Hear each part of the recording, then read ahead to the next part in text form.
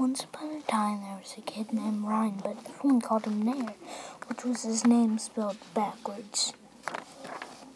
He was related to the babe, who was the best player to ever live. So he and his family had a lot of babe stuff like bats and balls. Then there were baseball stuffed robbers in the woods, also known as Kung Fu masters. They had robbed 100 houses.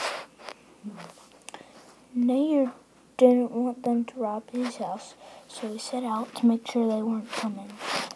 At the robber's house, they were about to eat their cold energy smoothie drinks when a gust of cold, ferocious wind came. The smoothies were just a frozen block. "Let's go rob some houses," they said. While they were gone, Nayr ran up to a house and saw the door was open, so he crept inside. Then he saw the energy smoothie drink. He drank the highest belts first. What? Gulp? Way too cold.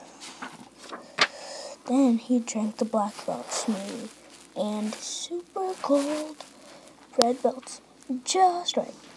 Then he went to the chopping boards and tried the highest belts and failed. Then he tried the black belt and again failed. And then red belt and got it. A little while later, yelled Nayr as he saw some beds and tried the highest belts first and rock hard. Next, he tried the red belt. Water bed, too mushy. Last, he tried the black belts, just right. Then he dozed off. A little while later, the robbers came back and said, "Someone ate our energy smoothies," they said. "My board," said Red Belt. "Shoo," snored Nayr.